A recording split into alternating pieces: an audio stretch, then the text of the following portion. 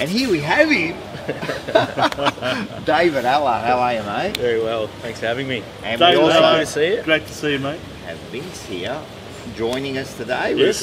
Where are we? Tell us where We're we here are. at the beautiful Hyatt Regency Hotel in Perth, Western Australia, and God's country. that's where this young man still, still lives. When I say still lives, Yeah, I'm back you home. lived a few years in Victoria, but now you're back home. I did, yeah. So 10 years in Vic, and then been back here now for 5-6 years. So All right, tell time flies. us, how did it all start, right? So tell us how you got drafted. What happened? Like, how does that process go? You know, like. Yeah, it's so I'm a Swan Districts kid, so played footy out there. You go through all your state footy, obviously, representative footy, which I was fortunate enough to do, and then come down to that draft time where you meet with a few clubs. Carlton wasn't one that I met with originally. It was actually funny because they wanted to come over and meet with us just before the draft. And I was working as a roof carpenter, and I just pretty much said I couldn't Roof leave. carpenter, that's in tough job, summer, that so it was good. And I pretty much said to him, I can't come off the tools to meet with you guys, so you're going to have to come out to meet with me. If you want me, you're going to have to come and see me. It was strange. So what we did, we teed up a meeting at McDonald's around the corner from where I was site. I walked off site for 20 minutes. Yep. Met with Who was it? Shane Rogers. Shane Rogers, he was our recruiting manager at the time. Yeah, I was dirty as and just sort of said, and we sort of met there and missed out on the draft. And then So what year is this? That was 2007, 8 was our first season at the club. So and then missed out on the draft, and then was taken a couple of weeks later, I think it was, back then in the rookie draft. In the rookie draft. As a rookie in pick 38 or something. So I was the last pick for that year. So when they like, and then so they come up and they go, all right, are they saying, we'll see how we go, depends on who's left, or how does that work? Or did they promise you? How sure or how unsure were you that they're getting picked up? There's no guarantees. No, it's I wasn't. I sort of had hopes that I'd get drafted in the draft. So I was a little bit disappointed. I was actually at Alex Rance's house. So we had both our families together on draft day. So obviously very happy for him because he got picked up in the draft. Got picked that and year. I missed. When did he get picked up? Like, he was a round 2 draft pick, I think. So he was right up there. Nice. So I didn't get picked that day. So sort of it was a bit of a roller coaster that day for us. But after a couple of weeks later, we got the call saying, we're going to try to get you in. So you didn't know nothing up to that, like then from then to when you got picked up? Yeah, there was a couple of phone calls in between with the club saying that they're going to try to grab me in the. So the hope's there. Yeah, so you still hung on to a bit of hope. So and then I was actually at trade school at TAFE, and I was in my class, and that's when I got the phone call from the club to say we've just taken you at 38. So I pretty much threw my books down, walked out, and said, "See you later. I'm not coming back." Stuff this studying business. Yeah, so that would have been an exciting moment for you. Yeah, it was. So I was in class with one of my really close mates as well. So I think we took off and snuck a drink in. And, you'd have only been 18 years 18, yeah. Yep. So and then obviously the phone call started coming with the parents and everything like that, which was really exciting for them. Which is what it's about. Yeah. So I'm not too sure how it all happens now, but that's how it was back. So back can then. I ask you, before we start talking about your first game and all that, in the lead up to that, what do you have to organise? Did the club help you with accommodation and employment, or what did you have to organise? Did they get your PlayStation so you could spend your time? So pretty much as soon as the call come through, because it was a bit later being the rookie draft, I only had a week, and then I was on the flight and did training all the way up till Christmas. Right. And then pretty much moved all my stuff over Christmas. Who'd you stay with? So initially I lived with Paulie Bauer and Scotty Gumbleton, who was he was at Essendon at the time. Scott Gumbleton. So that was so you actually shared with an opposition. Yeah, so they were two mates, and Paul and Scott were good mates growing up. Paul Bauer, yes, we remember him. From the Peel area, Mandurah area. So they were both already there, and then they had a spare room, and because Paul was Bowers he's a tight ass. He didn't want to pay extra rent, so he leased out every single room. He would have leased out his couch. He actually made profit on that. Yeah, he didn't miss. Didn't miss, so we'd break everything down to the last cent in that house. So I lived there for probably the first half of my year, and then where was that? What part of Melbourne? That was in Avondale Heights. Avondale Heights. Yeah, around that. Yeah, round about where I live. That's it. In Essendon, that was an experience, and that was great. I didn't want to go in. There was options to go in with a host family, and for me, I was living by myself with my sister over here, so I wasn't really keen to go into that space. But Rod Ashman, through my first probably year and a half, he was in player welfare. So he looked after us really well. Looked after our parents when they come over, and vice versa. It's something the club did really well. Quality person, Rod Ashman. Yeah, great man. Yeah. And then we sort of eventually I moved in, and after a year we got a little apartment in Brunswick West, and next door to us was Aaron Joseph and Darren Pfeiffer, and we had our apartment, their apartment. Yes. That's some good times. So, those years. Yeah, it was good. It was good fun. Aaron Joseph and my partner from Tassie. moved over, so it was sort of. So Scarlett, your now wife, then girlfriend, already at that age. Girlfriend at that age? Yeah. So she moved over probably about a year after I moved over. Okay. So she was your girlfriend before you came to Carlton? Was, yeah. So as soon as done the whole journey with us. Fantastic. Which is, pretty special. So. And now, of course, you're married with a couple of kids. We've got a beautiful 2 daughters, and life's good. Fantastic. Any chance of father-daughter? Yeah, one's they both into it, starting to get into it, which is great. One plays Auskick now, which is good. But and they're starting to. They've both got their first Carlton Guernseys, and that's good. I took them to their first game, which was Carlton Freo, and nice. It was the first time I seen my eldest really tune in and sort of get into it. Yeah, so Cripper's the man of the house. Cripper's the man. Cripper and Charlie. He's the man. Charlie's the big one now. They're the two. King of the kids, Charlie. Yeah, they're the two that my eldest are all over. Well, if it's good enough for Andrew McKay to have his daughter Abby playing for Carlton women's team, why not? We look forward to seeing the Ellard girls come through the ranks. Yeah, it's great that there's those options now, and 100%. That's great. See how they go. So you come over. What was it, 07 you said? At the end of 07. End of 07. 08. All right, so tell me, you walk in, who were the stars that you see, who did you follow first of all? As a kid? I was a pretty bad Collingwood supporter. It's all Collingwood. What is it about these Collingwood supporters? You cooter all Collingwood. I had curtains, I had blankets, I had everything. I was one-eyed. Oh, so when Carlton... So you probably hated the fact that Carlton... But what happens after... That was up until when I was about 12. I don't know, 12, and then you start playing footy and you start... I used to love going and watching Juddy play. Of course, with West Coast.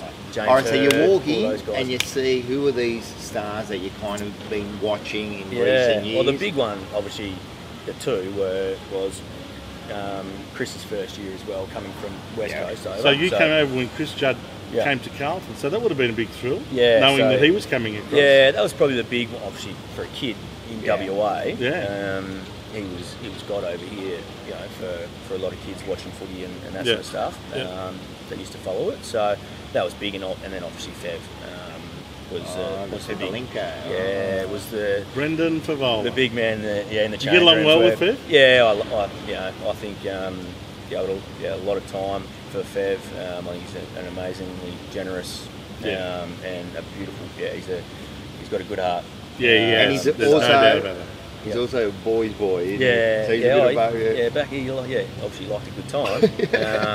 There's no doubt about that. I think that's why we liked him too, man. He was just a great footballer. But he's just that. He's any forward that's good has that aura around them. You know, that's sort of. They're the big guys, so when you do that first training, you know, you go out there and there's these players around. You always imagine like, do you feel like, what am I doing here? Yeah, as a kid coming in, it was really intimidating. You sort of kick that first one, if it doesn't spin right off your boot, and it drops a bit short, and you get someone like bloody Brett Thornton or something on the end of it, doesn't even bend down, just kicks it into the stands, throws his hands up, and you know, it's sort of. But yeah, you sort of you work your way in, and I think for me the way I sort of went about it was just head down, bum up, and just work your ass off, and then. How many games did you play at reserves level before you finally got your first opportunity at senior level?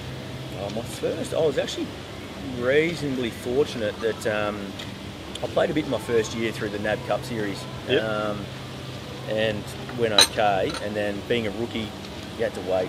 Yeah, of course. Until there's a long-term injury or something like that. So I think it was around, don't quote me here, but around 7 or 8 maybe. Yeah, I think it was about May. Got my first chance. And it was about May.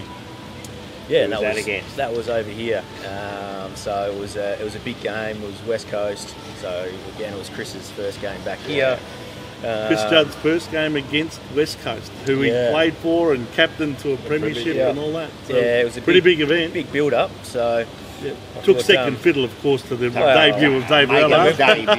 When we walked off the planes and all the cameras were there, I got pretty excited. But, they let me walk straight through. They didn't stop me. That's it. So, but yeah, no, it was a really, obviously for any kid or anyone, it was a really special day and a special build up, and it was great that I could do it here. Family, they would have been there. Yeah, Do you think you got picked for that game to some extent because it was on home soil, and they thought, if we're going to play him, let's play him in Western Australia? Hopefully, it brings out the best in you.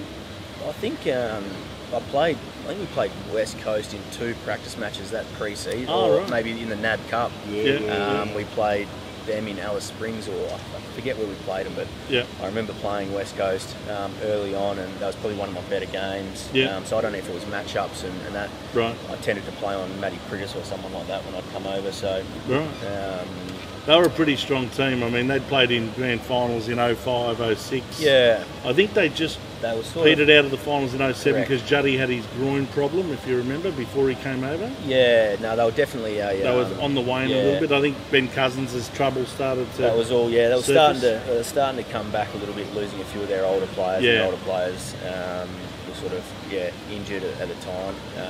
So they were obviously right for the pick for us. And who'd you play on?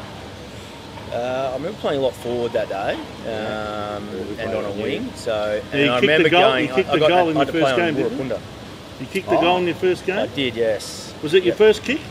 No, it wasn't. I think it might have been my second, but I only had 4 for the day. So it wasn't. It was one of the 4. Anyway. One of the 4. You remember each one of those 4 kicks, I suppose? Yeah, hence the reason. Who played on the week. I had to play David Warapunda was a legendary player for West defensive forward that day, trying to stop him, but How'd you find it?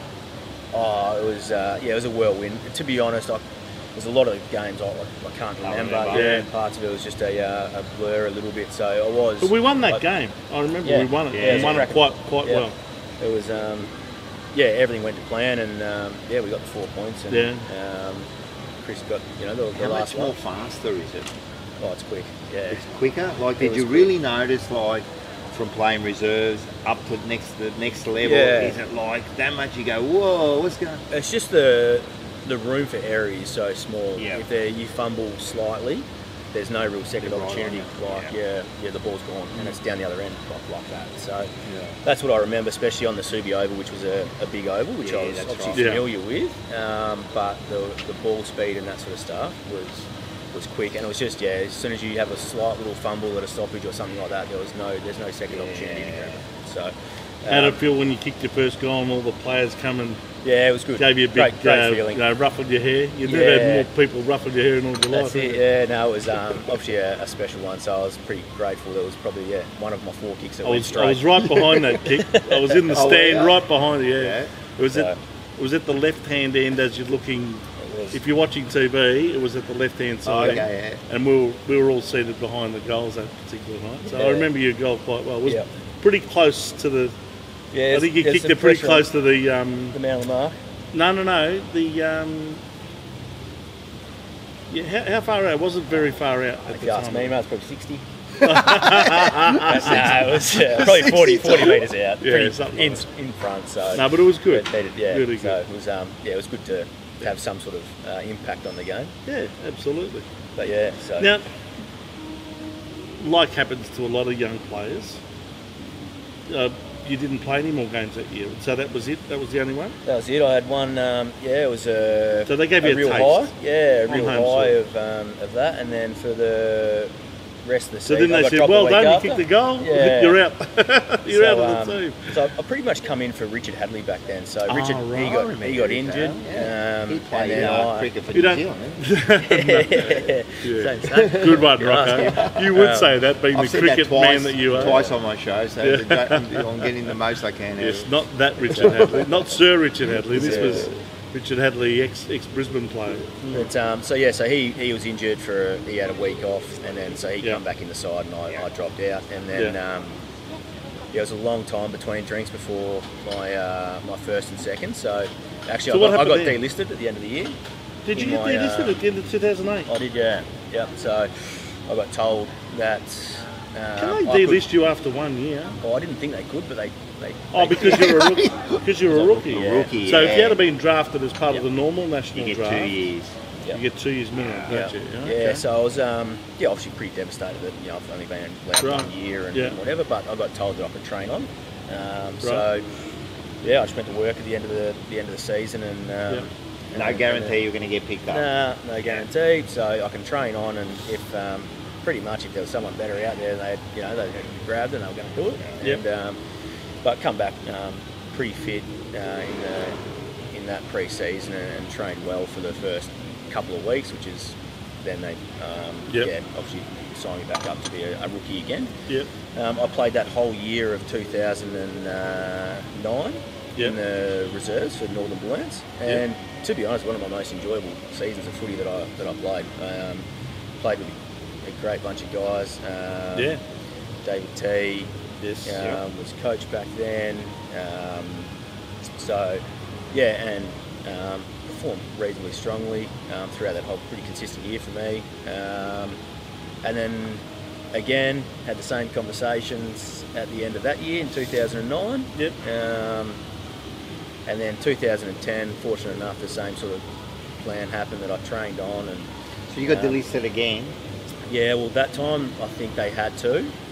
I didn't get that. Not that year. The year after that, I did, because you had to, and then they had to redraft because I'd spent 3 years on the rookie. So, the next year it took me halfway through the season in 2010 to get my next chance, which was again back here. That's unreal. So you're 2 games, we're both here, 2 years apart or a year and a half apart. So both against West Coast, and then fortunate after that, I sort of played some consistent footy in the back end of 2010, which sort of earned the contract for 11. So your coach then was Brett Radden? Yeah. Brett Radden, so he played you at the end. How was your relationship with Brett Radden? Was he? Yeah, so Rat's had his doubts about me as a player. A lot of it was around sort of leg speed. So is that the conversation about like leg speed? So your deficiencies were like leg speed, I was definitely not the quickest bloke going around. But it sort of, I felt that the players had a bit of an influence on that 2010, middle of the season in 2010, to sort of push my name up to Rats to say, look, the performance that he's doing in the twos week in, week out is what we're after and something we need in our side. And it's funny, I actually had beers with, I went to catch up with Bryce Gibbs, and his old man was over, and he was having beers with Sticks Kernahan just down at in Ascot Vale. Beer with Stephen Kernahan? No, that's not possible. And this was 2 weeks before I actually got my gig in 2010, and Sticks was obviously president at the time. Yeah. And I could even tell you what brand of beer he would have been drinking. But no, he was a bit of he liked the way I was going about it and that side of it, and so I was getting in easy here, and then a couple of weeks later I finally it all sort of lined up. Nice. We got that crack, and then that year we played Sydney in the final. So your first final? That was my first. Well, final. It would have been, of course, in the big league. Yeah. So the 2010 elimination final. Yeah, Sydney. So that's where. How did that feel? Like again, does the level go up again in these finals? Oh yeah. Does it? Yeah. Like I know it does, but it's amazing that you say that. Like again, it goes up another level. Like everyone just. Is it because of the pressure? Especially until the game sort of you're wearing the game and that side. Is it the intense pressure? It is. Yeah. I think it's just everyone's intensity just lifts that a little bit. Which is. So everyone's running on adrenaline. Yeah, especially for that first quarter. Yeah, it's do it. Well, that's it with elimination final. There's no next week, is there? Yeah. So there's obviously a lot on the line, and two desperate teams. Yeah, we unfortunately we played reasonably well, but not good enough. Missed out by a goal. How'd you play? I wasn't too bad that game. So personally, it was played my role. Because as a player, then Juddy was. That was probably the game where I look back and you just sort of see, your leader of someone like Chris, where he willed himself in. I think it was the third or something like the third or second. I think it was the third quarter. That was his Brownlow year, 2010. And you sort of seen him get to work and sort of just try to take it in that middle there, man. He started getting those clearances and that, man. Yeah. So that sort of lifted everyone else, and that was your first sign of like what a true champ looked like. So heading into 2011, you've just come off 2 elimination final losses. 2009 to Brisbane, where we probably should have won. Yep. We were 4 or 5 goals up in that last quarter, and then Bradshaw went berserk. Where did he and then Sydney, of course, and that was another close game that we could easily have won. We lost it again. So what's the feeling going into 2011? What was the talk around the club, and what was the message from the coach about what we need to do in 2011 to go at least I think that another step further? Then we found that the foundations were there. I thought going, you leave, I suppose the comments after that elimination final were, let's go, enjoy our break, but let's get to work, make sure we don't come back in a state where we're happy with ourselves, because we feel like the window's coming and the window's here. So look after ourselves, prepare for obviously a big pre-season, because we've obviously got to work on a few things and lift, I suppose, everyone's performance and fitness and all that sort of stuff slightly. But there's a lot of confidence going that we've been in the mix. That's interesting. There was only a kick either way, and we'd probably go into another final. Because I guess the message could have been the other way, couldn't it? It could have been like, oh, what a wasted year. We've gone no further than the previous year. We've got eliminated. Where the club was, though, in terms of, to play finals and that side of it. So it was a positive outlook. It was like the glass was half full here, rather than half empty. You look at the guys, that were playing in that side back then, your Carazzos, Scottos, Simo, Jared Waite, all the guys have probably been around that club, Andrew Walker, that have been around the club for a period of time.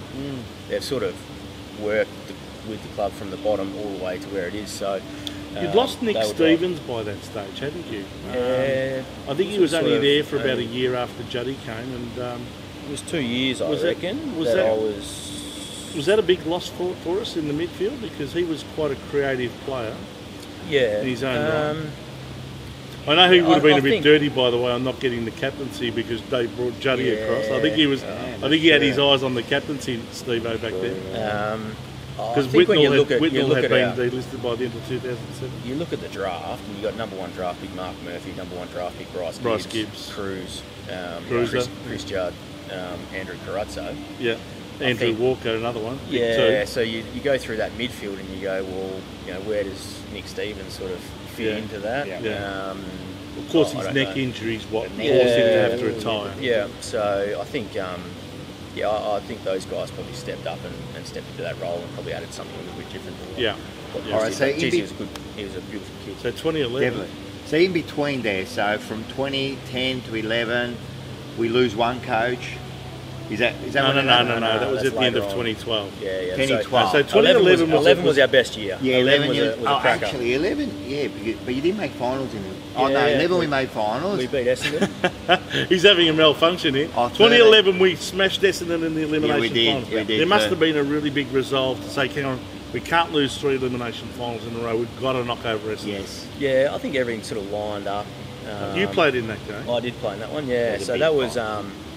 that was probably the funnest game that I've played in, and it was more to do with Yeah. at 3/4 time the game was probably over. Oh, so yeah, it was. You had a quarter To enjoy you it. could sort of really enjoy it. Yeah. And I remember Robbie Warnock was in the ruck, and That's you right. sort of remember going into it. You know, the only time I've ever been into a stoppage, centre bounce and that sort of stuff, and just felt like you're Yeah. a kid playing junior footy again in Would terms of have like enjoyed it. you were relaxed. You were You were sort of only, just what, playing 22 at around. the time? Yeah. So, which then is something I wish I beating did. Yeah, I Essendon wish too. we probably did a lot more of just sort of Yeah. being a lot more relaxed than what we were. But and then we obviously won that, and then we moved, then we come back over here to play West Coast, and Your happy hunting ground. it was So Subiaco Oval against yeah. West Coast. And unfortunately, again, the story of we got done by 3 less points. than a kick, and it was probably 101 to a 98. I pretty can't questionable free kick. What That do you could have reckon been about paid that early. Walker?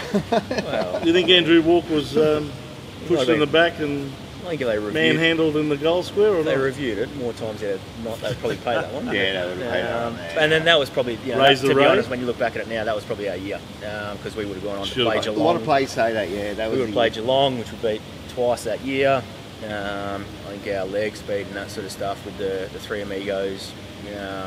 Yeah, we had Yaron, Betts, and Garlett, true? Yeah, down forward, and Dennis and those Pretty guys with their damaging. leg speed. I think Small forwards. we backed ourselves pretty confidently against Geelong. So who knows what could have happened? But that's all. That's history what now. these things are about. Is reminiscing That's and right, thinking about reminiscing. what could have been. All right, so now we're going to go back right now. So in 2012, right? Right, that's the year where That's the the year. wheels fell off That's a the bit. year. Which I think the wheels didn't really fall off that year. Injuries, because a lot of injuries. We had injuries. We still won 11 and 11, but I think Ratz's cards were signed pretty early. That's my opinion. I don't know. But tell me something. How does it feel? Can you feel within the club that something's happening there? Like, Yeah.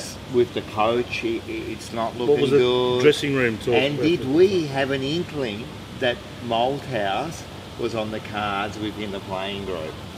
Oh yeah, definitely. Being a small, tight knit group that a footy club is, those it doesn't take long until discussions that may have had that probably playing group is meant to be kept away from the playing group, sort of come down into playing groups and that sort of stuff. So I think it was a bit of towards the back end of 2012, a lot of sort of walking around on eggshells sort of feeling.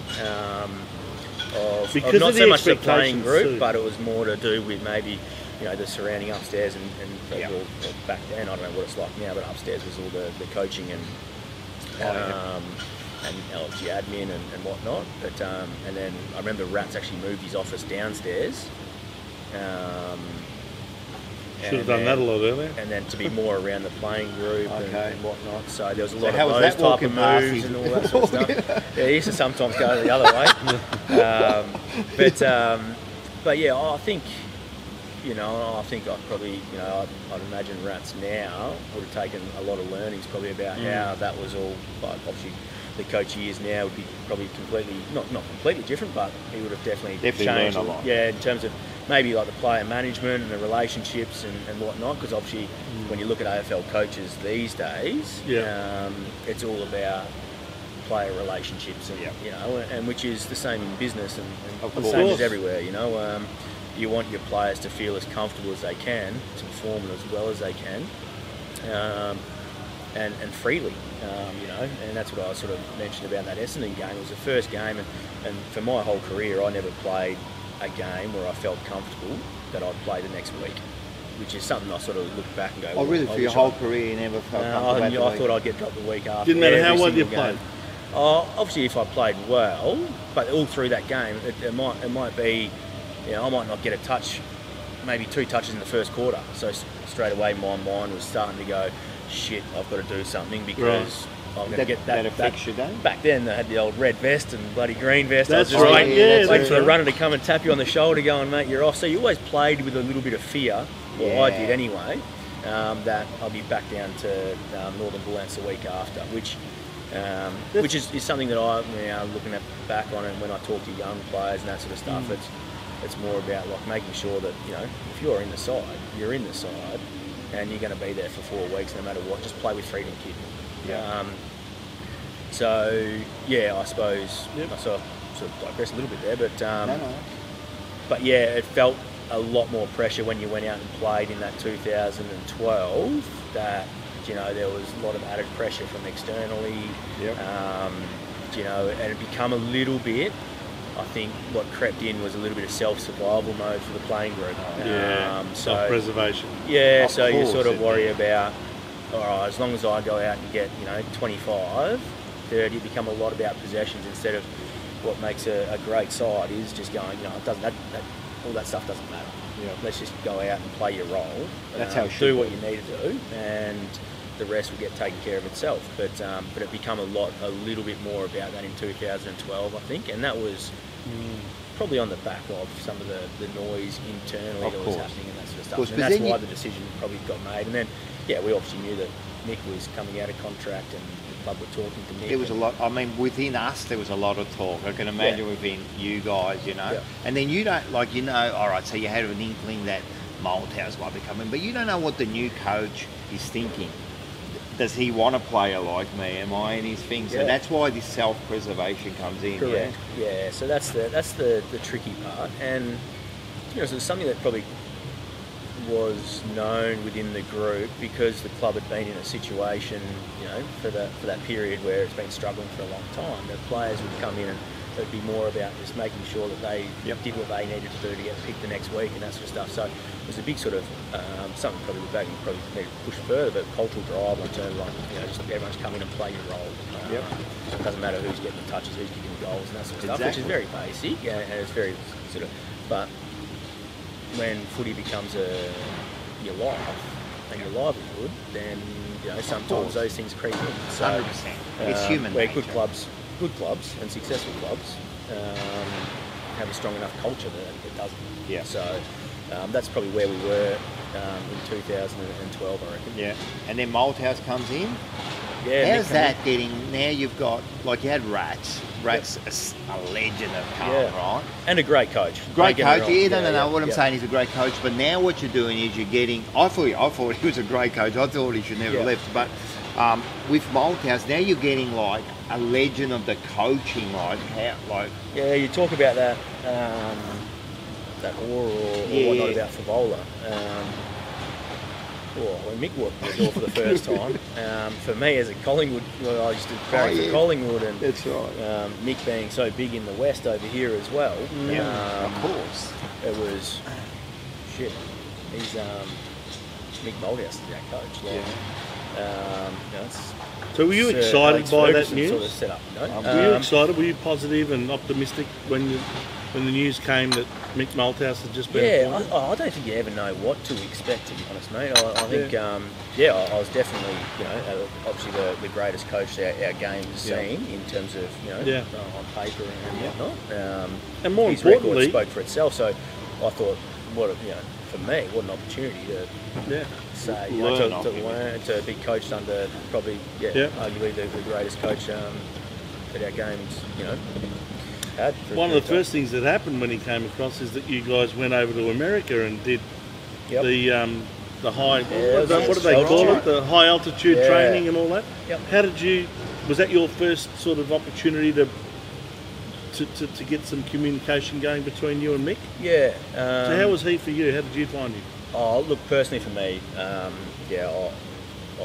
love Mick. I thought he was, for my football, I was, someone that Mick would play, because he was very much on, you look at your Jared Blairs that played for Collingwood, not the most gifted players, but someone, if you could go to war, I'm sure Mick you knew would the effort about, was going to be there. Blair, he's going to do it, and he probably seen me as that type of small defensive forward. that played that type of role and was willing to just go out there and do his part. So yeah, I was in terms of selfishly, for me, I learned a lot from Mick as a person and that side of it, and for my time at the club, he gave me a great opportunity to play footy. Unfortunately, at that time, I started having a few injuries with my calves, and I missed, with a large ankle injury, and so sort of cut my season short. But he at least gave me the opportunity to play. And yeah, I think, was he the right fit for the footy club in terms of where we were as a group to there? I don't know. You never will know. Probably if you look back on it, you'd probably say no. But there's a lot of other things that come to that as well. But yeah, I think I learned a lot as a person from Mick. We'd go around his house for dinner. He'd invite you into his home. But yeah, there's obviously and then there was obviously the fallout that happened again. It was almost like going back in time, 2012, so where it was relive it again, so the whole thing. Yeah, did it feel the same? Things are happening. You feel like and Mick would go into press conferences, and you'd pick a fight with the journo, obviously. Yeah, at the end he was picking fights. But a lot of that was to do with, it would take the shine off the poor performance that us as players on the footy field, because he knew that would be the article going forward. Grumpy old Mick or whatever. So he did a lot of things like that when you talk. You reckon he was taking the hit? Was he? I think at times and that sort of stuff. When you talk to him and that sort of, you sort of break it down. You go, oh yeah, that makes sort of, Yeah, it makes sense. But I think, and then that become, I think, towards the end of it is. It was a bit of a joke. Just didn't care. Like it was,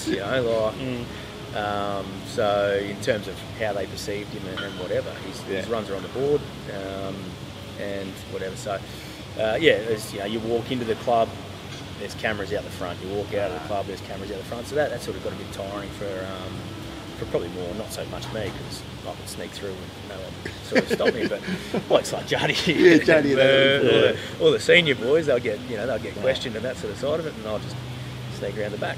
No worries. Who took over as Johnny Barker? That's right. He took over. He did not too bad too. Yeah, interim coach. He's an absolute ripper. Did you play in the game where Mick broke the coaching record against Collingwood? I don't think I did play in that one. No. So, how was the? I mean, I'm interested to know from a player's point of view, leading up to that game, was there much talk amongst the boys, or was it coming from the coaching staff about the magnitude of that game and what it meant to Mick and all? Was it all about him, and was it sort of just communicated that way during that week? I don't think, because we didn't play very well that night. We got smashed by Collingwood. I don't think it was down to all about Mick or anything. Yeah, there was obviously his family and stuff, nice presentations and stuff for him. And my memory's not that great, but because the AFL actually came to Carlton at the start of that, before the end of the previous year, and said, "Look, Mick's due to be, on this round 5. Who do you want to play?" It's smart. Yeah, correct. And he said, "We'll do it against Collingwood." Yeah, it's all marketing and whatnot. And at the end of the day, anyone that's Jesus, she's a tough industry, and anyone that stays at that level for that many years, 718 games, deserves all, that whole week to be dedicated to them, because that's it's live and breathe. It's 24/7.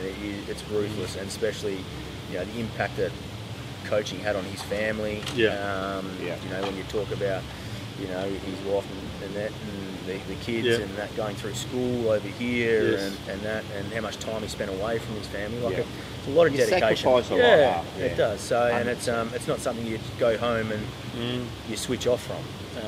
I don't envy any coach, man. It's like the worst, because you take all the brunt. They can have that role. They deserve to get paid. It's 100%. So it's brutal. Could you feel, leading up to the time when Mick got sacked, Could you feel that it was building up to that? Oh, yeah. Like, did the players know that this is over? If we felt it, had he lost the players? Do you reckon by that stage? I know you got along well with him, but yeah, I think it's do you reckon very the players just said we're that, not playing for this bloke anymore? I don't think any players say they're not playing for the bloke. Not literally saying it, but you know what I mean. Like they don't go out on a day and go, we're going to give less effort because we want that coach. Because we copped about 4 or 5 absolute beltings leading up. I think everyone plays in self-preservation. Yeah, everyone. It's more that. I think everyone goes, well, shit, what's going to happen if we're going to lose the leader of our club? Yeah. Where does my spot? Yeah. Sort of. You know, where does my spot sit in the club? Everyone tunes into the same radio station, don't they? WIIFM, which is what's in it for me. Where does this leave me? And that's the hard part about turning coaches over so many times, and that's why I hope that now they've got a coach where they just go, you know what, we know what he's got and what he's done so far. Win, lose or draw, whatever the results are, we're going to stick with him for the next 10 years. Well, this is the whole thing. They're going to stick with someone. It's easy to say now, we're doing all right, you know, but when things start going bad, I don't know what they're going to do. Well, we'll talk about. Let's talk about. It's happened with Hardwick and Richmond, you know, like he was gone.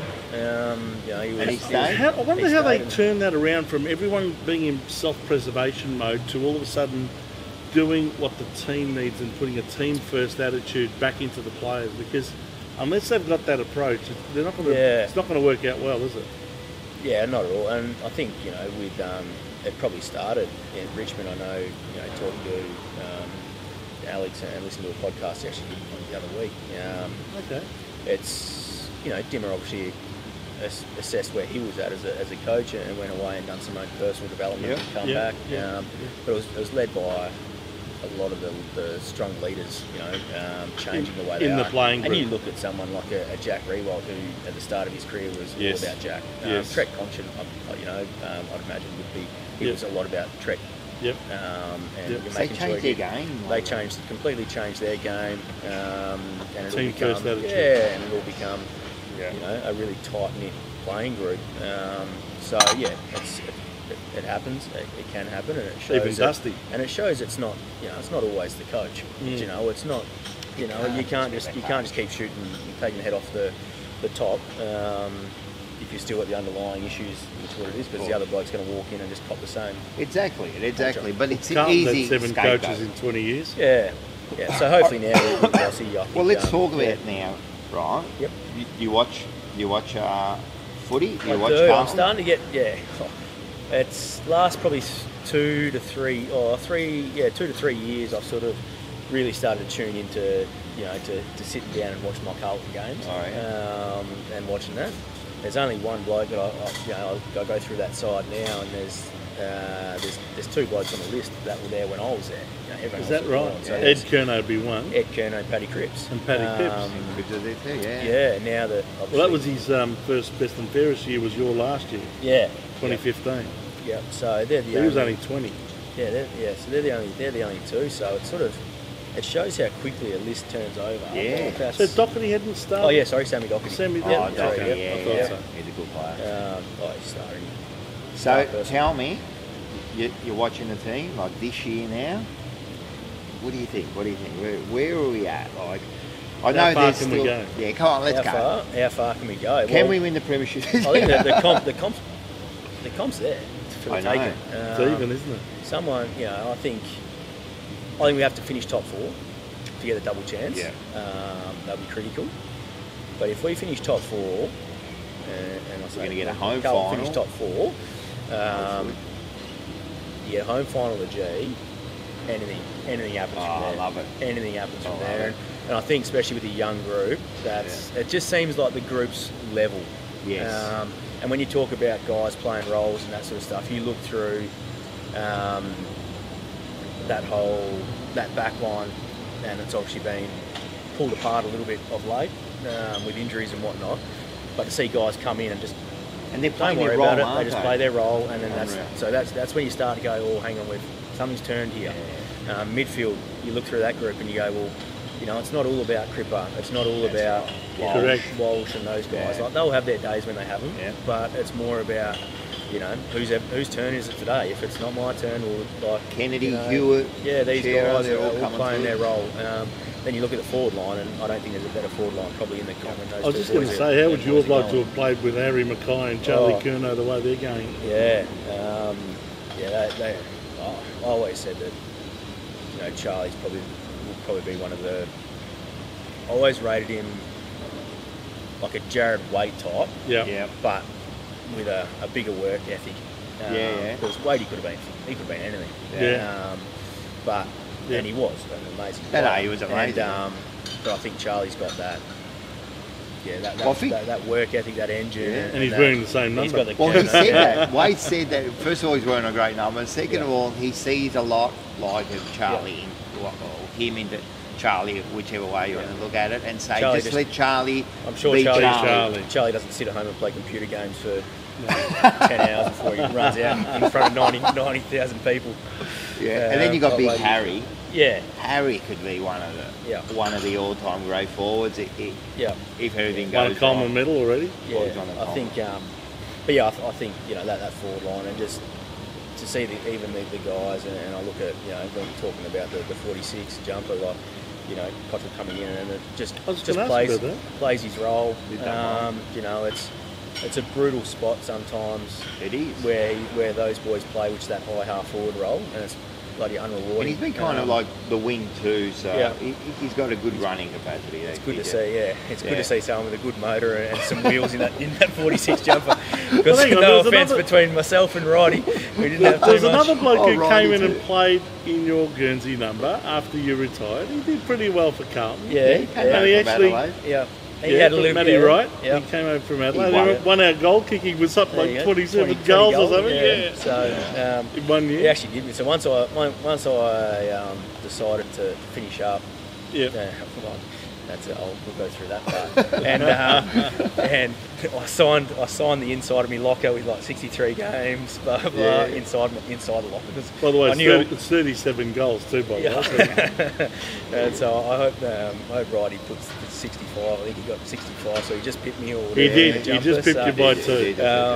But hopefully Matty can put his name on the front of the locker and 100 games, premiership player. Stick with it, So look, he's had a lot of people knock him and want him to be dropped, and he's not good enough, and he comes with the butchers the ball and all that. But I think is that what happens? He comes with the 46 jumper. Put the jumper on. You're not a number. You're not wearing number 1 and 2 for a reason. I think that might have been the case last year, but under Voss, I think he's given him the confidence to do what he does best, which is run. He's a great runner. Oh yeah, and I think that's what great engine.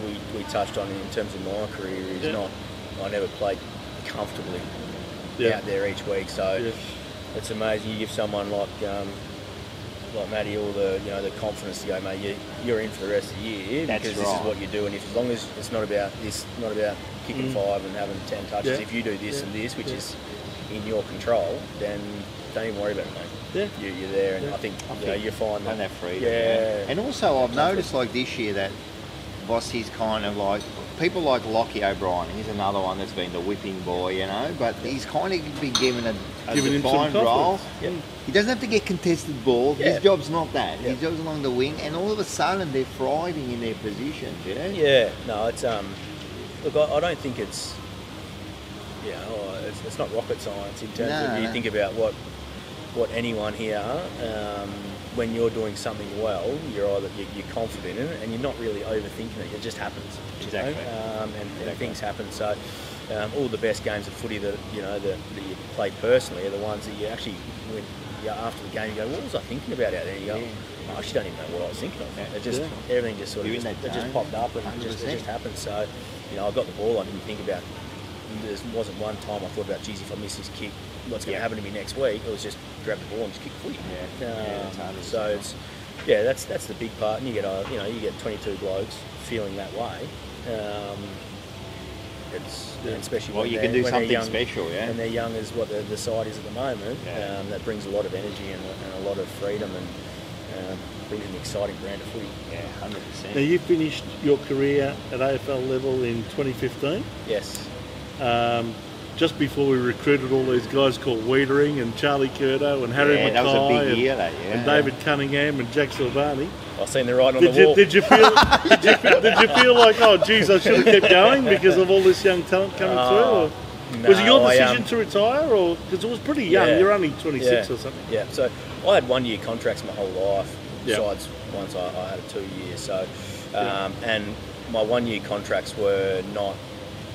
All right, we got to October, or we got to this time of the season and I signed for another year. They were always, we'll go to October. Late in and October. then I'll let you know. It depends on what we pick up. So must be nerve-wracking every I was just year. about to have, so I just about to have my first child. So I signed my last one, and one of the great men of supporters and sponsors of the footy club, Scott Didier.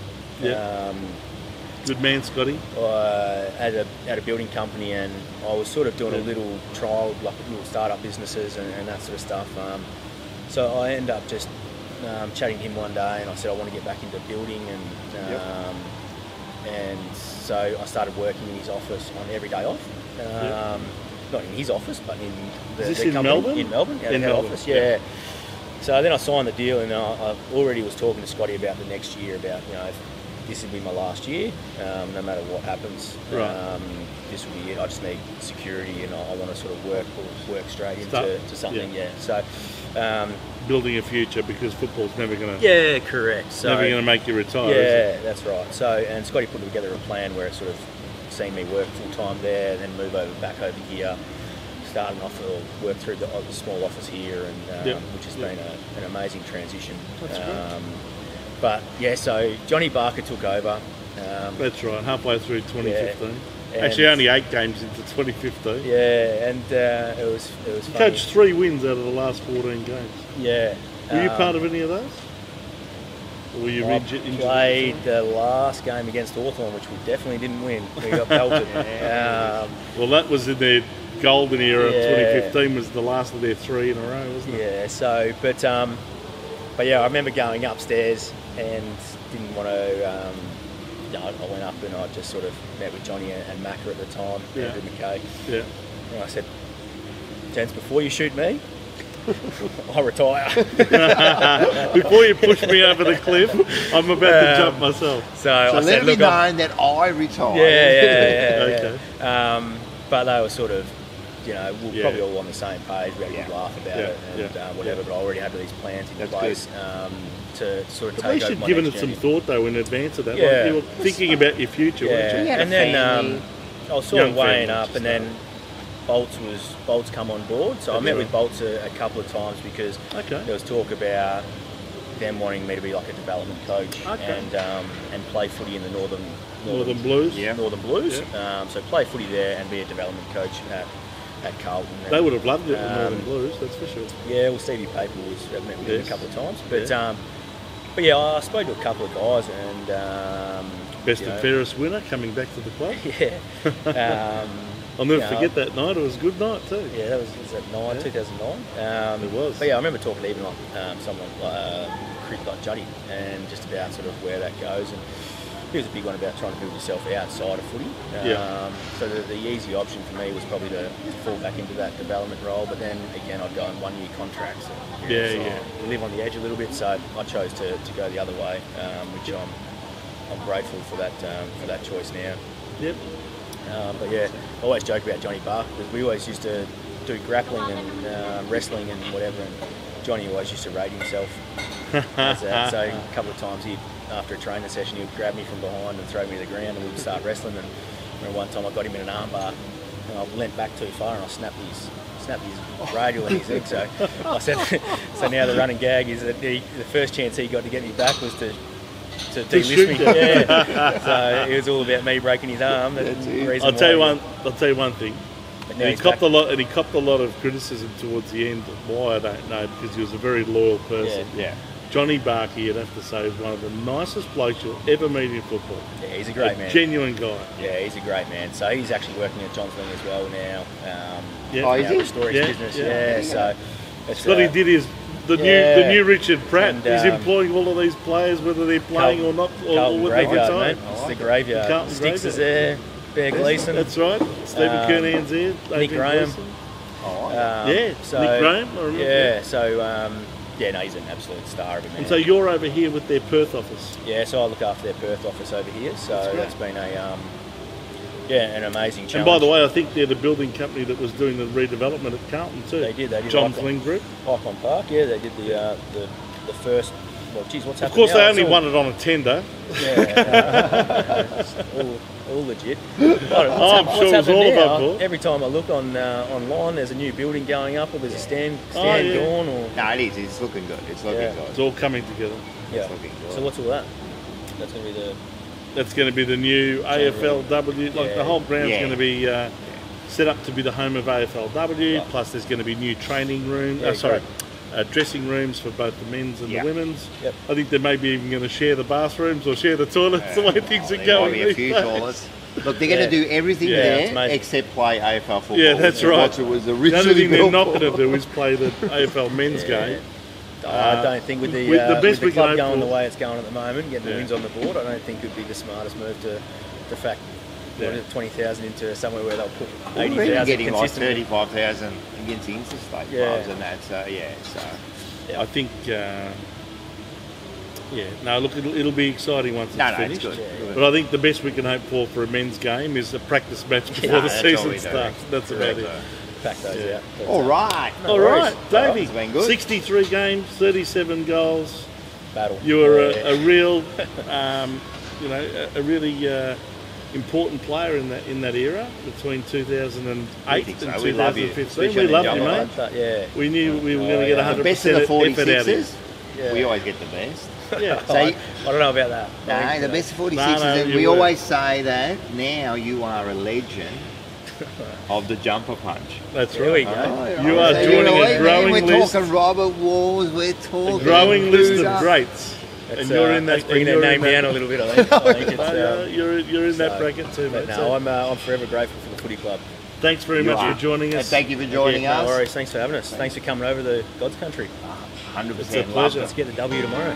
And let's hope that Carlton wins tomorrow, hey? Yeah, Go Blues! Baggers.